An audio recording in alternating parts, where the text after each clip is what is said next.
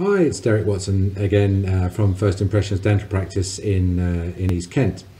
So in my last video I talked about dentists running late, and now I'm going to talk about patients running late.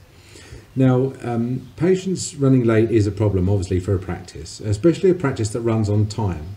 If the practice is running late and the patient turns up late, then you may not even notice.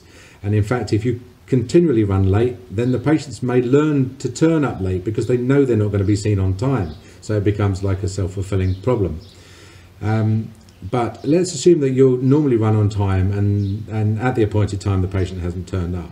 Now what I tend to do is my approach, and most dentists' approach I think, tends to be dictated very much by what you know about the patient. What is their history? Is this the first time they've turned up late? Are they generally are they a genuine person, or are they a new patient? Is it likely that is it the first appointment? Is it likely that they've decided that they don't want to come, they don't want to get out of bed, etc., etc.? So what we will do is we will give them 10 minutes, because we don't want you don't want to ring someone up as they're walking through the door and say, "Where are you?" and they're like, "I'm only 90 seconds late," So we give them 10 minutes and then we say, "Look, did you remember you've got a dental appointment today?" Now, if possible, what we do is we try and get them in the same day, and we say that they can avoid a failed appointment charge if they come in at any time during that day that we can fit them in, and we can usually fit them in. If they say no, I'm decided not to come in, or which is very rare, or more likely, no, I'm sorry, I've been called into work, etc., then we say to them, look, the situation is we can't resell the time, we can't rebook the time at such short notice, and therefore someone's going to make a loss, and so we're going to have to charge the loss onto you. Now, the way we do that is that we say that we bear the cost of any loss, of any rescheduling, right up to 1 working day before the appointment. So, for example, if your appointment's on Wednesday at 10 o'clock in the morning, then you can cancel at any time or reschedule up to Tuesday 10 o'clock in the morning, and we will bear any loss, in other words, any failure to rebook the time. However, after 1 working day beforehand, so Tuesday 10 o'clock, if you need to cancel or reschedule, then we will charge you as if you had attended. And I think on balance that's pretty fair, because it's only the last day we ask you to take any responsibility for, and that's because a large number of people wake up in the morning and they look at their clock and schedule, calendar, whatever, and say, "What have I got to do today? Oh my God, I'm going to the dentist. I don't fancy that. I'm going to ring them up and cancel."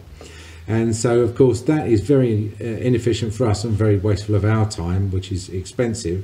And so we don't let people cancel at the last minute, by which I mean less than 1 working day.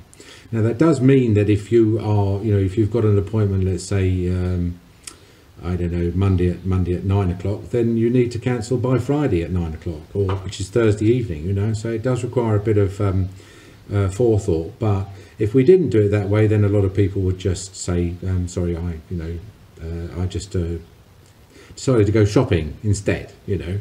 They don't understand that we suffer a very real loss when they don't turn up. Now, if a patient is constantly failing appointments because they're disorganized, then we don't make them appointments. We just tell them to ring up on the day.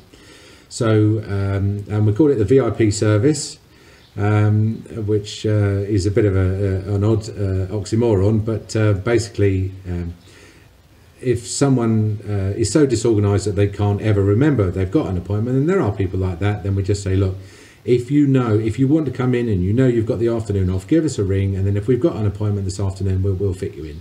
And that way there's no chance of you not turning up, because you've asked for it, you've remembered it, it's the same day, you will come in. And there's no chance of us making another appointment and finding out that we can't resell the time because you've cancelled or you've forgotten. And occasionally people do get, we do ask people, we tell them that we're not going to make them any more appointments, because if they abuse the privilege of being able to cancel, and if they say, like, "I'm sorry, I'm ringing on behalf of my husband, he's been called into work," and you say, "Well, I'm sorry, it's too late to cancel because we can't resell the time," and they say, "Well, tough, he's been called into work," and then we say, "Fair enough, that's not the way we work, you need to find another dentist." It happens, it's not so as infrequent as you think, and I know a lot of dentists would put up with that, but we don't, it's just a courtesy, really. So try and treat a dental appointment a bit like a plane ticket. Sometimes you can cancel it, sometimes you can't. Okay, Nice to talk to you, and I'll see you next time.